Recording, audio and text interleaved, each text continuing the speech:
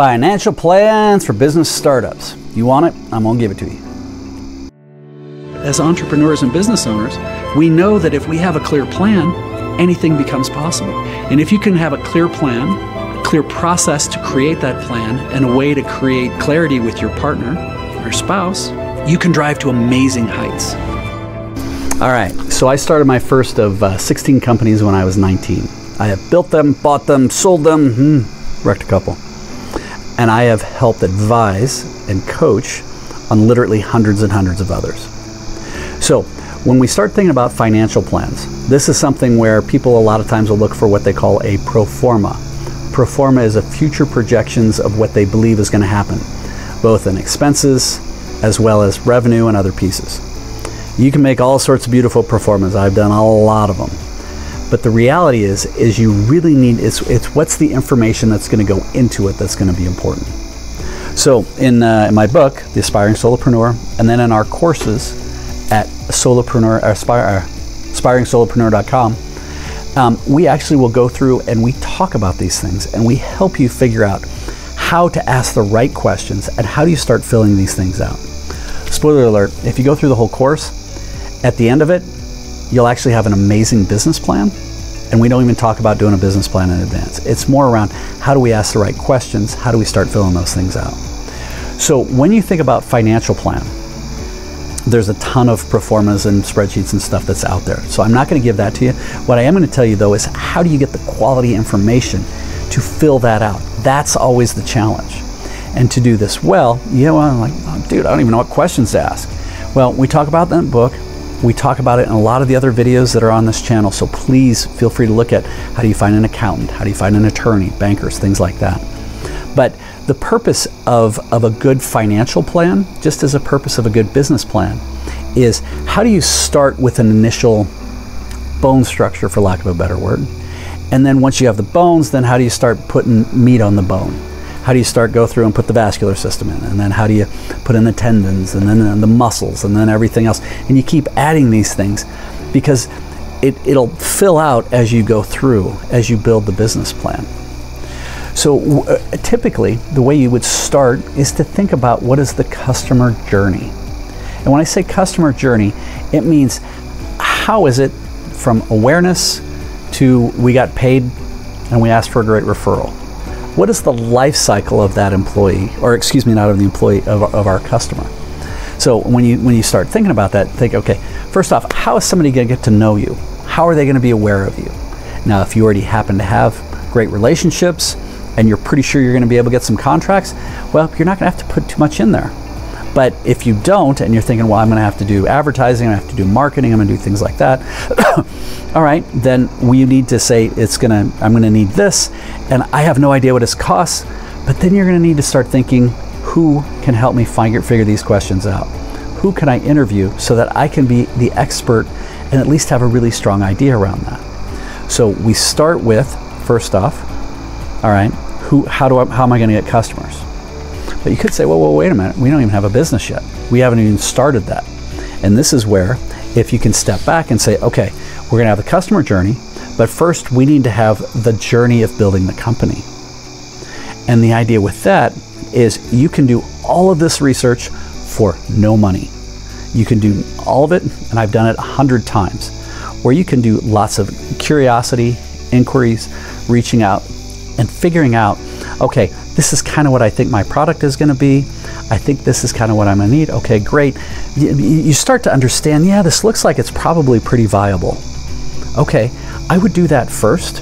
Why do I want to do this? What is I'm trying to product or market that I'm selling? Okay, and then once we start doing that, then you can start using and talking to an accountant, a small business accountant. Lots of videos on the channel about this stuff. A small business attorney, small business banker, small business insurance person, small business marketing person, potentially even real estate, depending on what your needs are. But by asking and starting with those things, start looking with the questions, or go into to the accountant first and say, hey, they ideally know somebody that's already in this space. They may already have a full layout. They may even have a pro forma. They may have a profit and loss, or they can educate you on different tools that they can give you right off the bat for those numbers. excuse me. And if they happen to know somebody in that space, that's even better, because then you can go have conversations. Then you can start saying, okay, well, what do I need to know for insurance? What do I need to know roughly for my taxes? What type of structure should I set up? And you start figuring those things out. What's my monthly accounting fees going to be? What should I think about for my annual accounting? What about my tax, retention? What are those pieces? So that'll allow you to start filling out, putting meat on the bone around the accounting piece. Then you go to the next one, go to the attorney. And the attorney, okay, well, what am I going to need? Well, it's going to cost about this much to set up your corporation, and it's going to cost this much to run it on an annual basis. Okay, put those in. And you're going to need to invest some energy and some dollars in creating your initial contacts or your contracts. Okay, great. And help me understand, what else do I need to know? And they'll be able to help you build those out. Then you can go to your insurance person.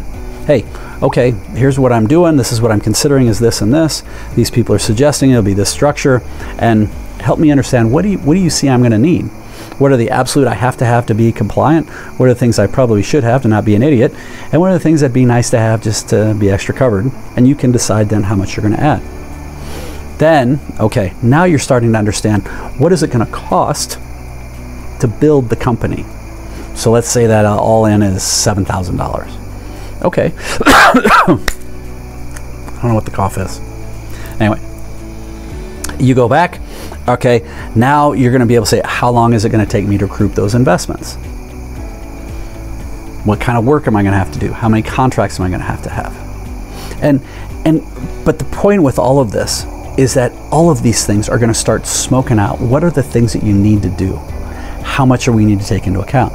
Because you say, oh yeah, well, I'm gonna charge $100 an hour for my work, and it's going to be great, and that's all I have to do, and I get to keep $100 of it. No. Trust me, your greedy uncle wants a bunch, Sam. And depending on the type of work it is, you may even have bigger exposure with workman's comp. You may choose to not do that. You may need it. It's going to depend on the areas, and this is where understanding what those pieces are. Because sometimes, we had a window cleaning business a long time ago, and we had to pay 30 cents of every dollar for our employees. So that means if we paid $1, we paid $1.30. The 30 cents was just for the workman's comp, and then we had FICA and Social Security and everything else on top of that. So we were over $1.50 for every dollar. So it was expensive. And if you're the one who's just taking it out and saying, wow, well, you need to understand those things, and this will help you do it. So ideally invest the time in yourself. Make sure that you're strong in understanding these things. You don't have to be the expert in law and accounting and all that, but you do have to understand what's being said and what's being presented to you. And I would always suggest starting with that small business accountant. So if you have questions and you'd like to learn more about Aspiring Solopreneur, our course, love to talk to you about it. You're welcome to reach out at aspiringsolopreneur.com. Check out some of the other videos on this channel. And if you have any questions, please let us know. Keep smiling.